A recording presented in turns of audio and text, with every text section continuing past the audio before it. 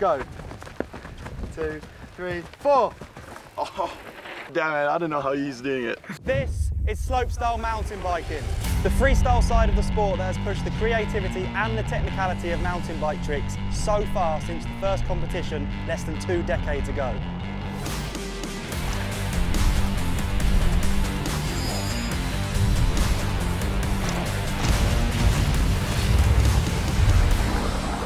Trick variations and combinations have become ever more complex, but perhaps the craziest progression has been in rotations, where riders can now spin round not just once, not twice, not even 3 times, but as many as 4 full rotations as they fly through the air. Dropping in, going the 1440, and he lands it! What? How does he do it?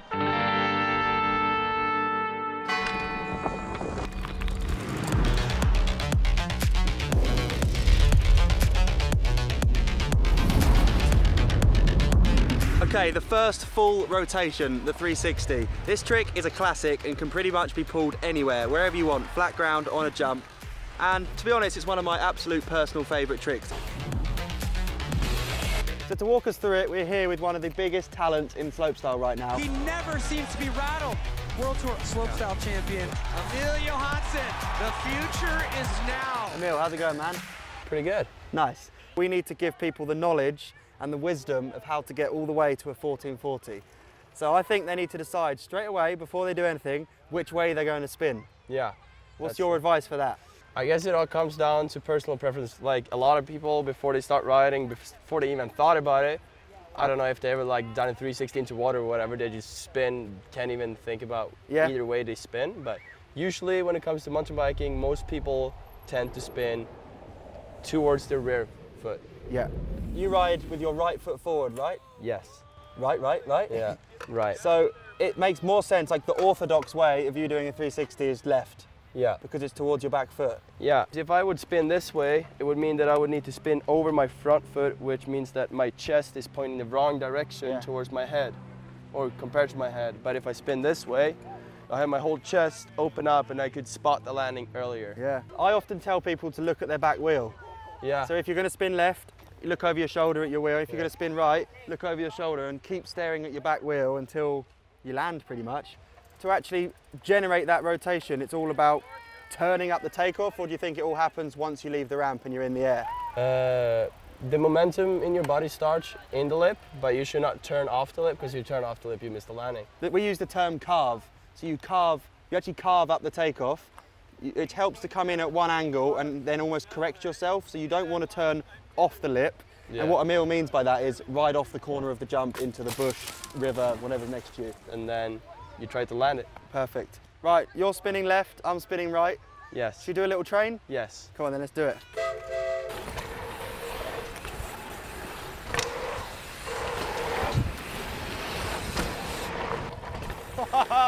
I love that trick.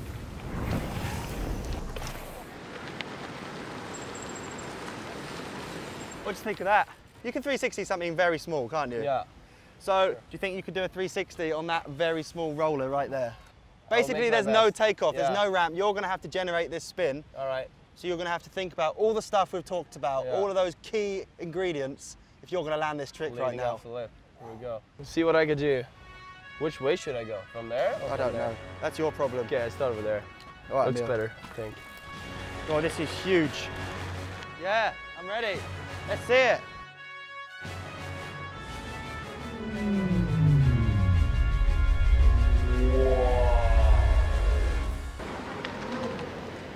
Wow. Well done, mate. Thanks for the lesson. And that was a 360. Yeah. We're thinking about 2 full rotations now, which is the 720.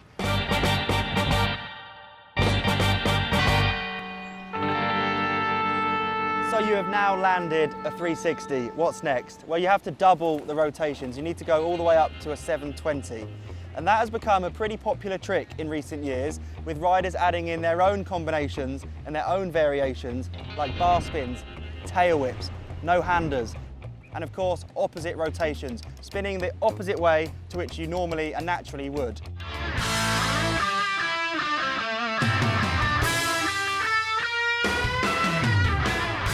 So how are we going to get the 720 to work? where you're going to need to be extremely confident with your 360, confident enough to hit a bigger jump with twice the air time and spin twice as fast. And that's no easy feat. It's not as simple as just carving harder or spinning harder, even though that's necessary.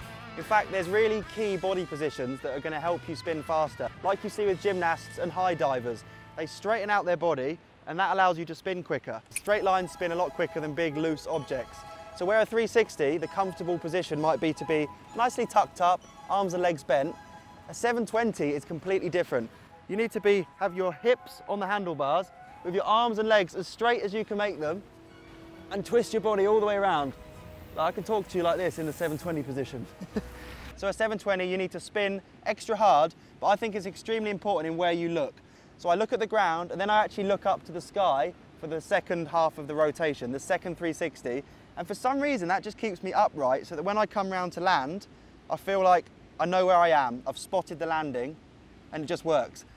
And that's about it. If you can do a 720, you're halfway there to breaking world records of rotations. And then we're looking forward to a 1080. The 1080, nickname the Twister. Now this is where it starts getting really difficult. On the Crankworx World Tour, the top tier event in slopestyle mountain biking, only 3 people have ever landed the 1080 in competition. Nicholi, Rogatkin, David Godziek, insane. So the latest addition to that elite group is Dawid Godziek, who took the 1080 to the next level in competition. He took his hands off the handlebars. Oh! Whoa! The front court 1080 no-hander, come on! David, are you crazy? No. You must be crazy. I'm just spinning like crazy, but I'm not. Yeah, 1080 is a big trick. Like, how did you get that leap, that extra rotation? Actually, I've seen Nicholi doing 1080. Okay. Like the twister. So I asked him how to do it, and he told me. He told you? I was riding BMX, so he told me. You weren't a competitor at that time. Yeah. Now we're here at Crankworx and you're head to head. Yeah. Twisters everywhere.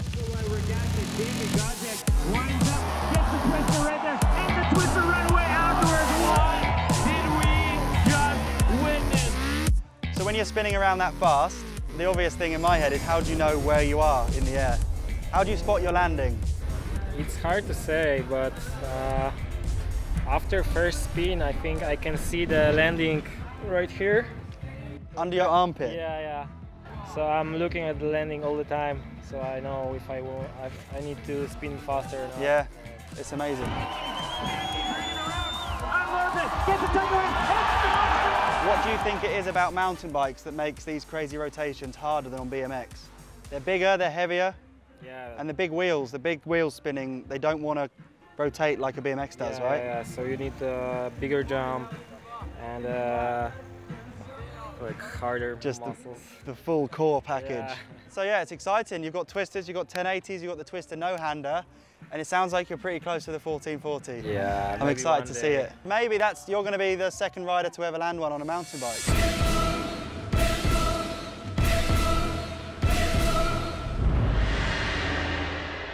Less than 24 hours ago, he landed a 1440. Can he do it for the first time in a slopestyle run? So Nicholi, the 1440, you landed it for the first time ever at Red Bull District Ride in 2017. How did that feel? Man, that felt absolutely insane. I had the twister like pretty dialed in, and then they just gave us that absolutely ridiculously massive step-up jump at District Ride. With the crowd there, I just had to send it, and somehow it worked. Put the extra rotation in there, and incredible feeling, so stoked. Dropping in. All the speed he can muster out of that roll in the 1440, and he lands it! Oh, that was even smoother than last night! Let's go! For the first time in mountain bike competition at the end of an absolutely banger run, Nicholi Rogatkin drops the first ever front cork 1440. So 4 full rotations, how do you even begin to know where you are in the air? Man, if I'm honest with you, I carve so hard and spin so hard off the lip that I actually don't see really where I am until I come out into that last bit. So when I go off, I actually count 1, 2, 3, and then I open up. See it. Then I see that little bit at the end. That's Can't insane. see anything, everything's just a big blur, but if you count, you got the feeling. So you count the first 1080, you don't see anything, you're blind, you're just counting. Fully blind, fully blur, fully Insane. like a roller coaster, blurry ride.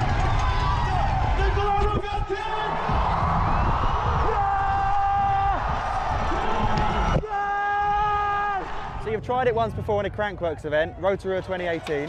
What sort of jump do you think it takes? Because obviously you came up a little bit short there, but what sort of Crankworks feature, what jump are you actually going to need to land that in an event? Man, I think that jump at Rotorua is almost perfect. I just needed a bit more step up. Okay. Because, you know, when you have a lot of time going up on that trick, then you can come down and control the landing at the end. But when it's more of a double, there's so much rotational force coming out of it that it's really hard to control that last bit and put the wheels down after 4 full rotations. So I can't even imagine. basically a last big money booter, mellow lip but tall, and step up, there's the dream for the 1440. It's huge air time. Huge air time, that's what's necessary. Right, do you know how long you actually need in the air to do a 1440? Man, no idea. It feels like ages, feels like 10 seconds in the air. It feels like everything. I mean, it's so fast. It all slows but down. It's such a big jump and such big air time when it does happen that it just feels like forever in the air. What if I told you that at District Ride in 2017, you had only 2 seconds of air time to do 4 full rotations? 4. That's all you had. That's Like, can you imagine trying to do that on the ground now? Ready? No.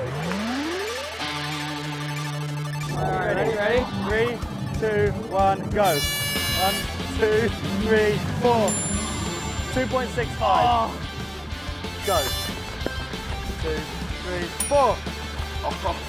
How do you think you did? I think he was like a 2.1. 2.5. Oh, 2.5. Oh, damn it. I don't know how he's doing it.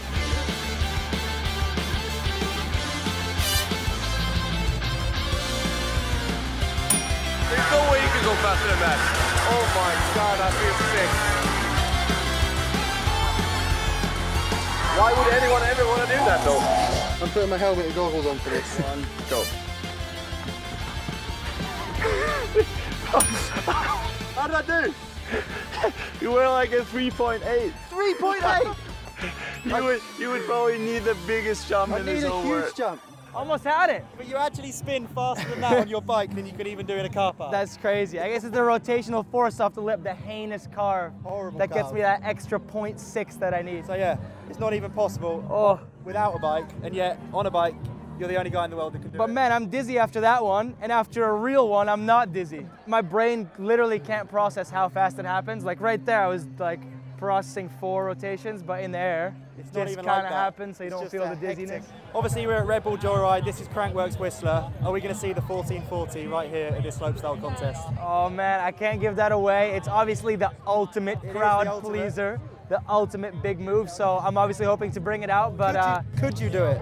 I think it's possible. Okay. But I also thought it was possible in Rotorua, and that was a big slam. It was. So I'm obviously trying to bring it out. If I feel the confidence and if I need it to win on the day, then it's going to be sent. So hopefully soon. Thanks. Cheers, dog. All right, look at this. This is what Red Bull Joyride is all about. We call this the Super Bowl of slopestyle for a good reason. Without further ado, let's get this on. What? Front flip on the start drop, changing his move there with a 360 tail whip. Just a huge torque 720. Straight down the middle with a twister. Huge twister. What will it be on the dirt feature? 1080 twist. Yes! Oh my gosh. The perseverance, the showmanship. This is amazing. Emil Johansson has won Red Bull Joyride 2019. Well, there you have it. We didn't see the 1440 at this year's Red Bull Joyride, but the trick is still out there, and I'm sure we're going to see it soon. In fact, we might even see it from one of you watchers at home spinning 4 full rotations. If you're keen to check out more cool bike content, then you can check out Red Bull Bike's YouTube channel and my personal YouTube channel, Matt Jones, for way more awesome mountain bike videos. Thank you, everyone. Legends.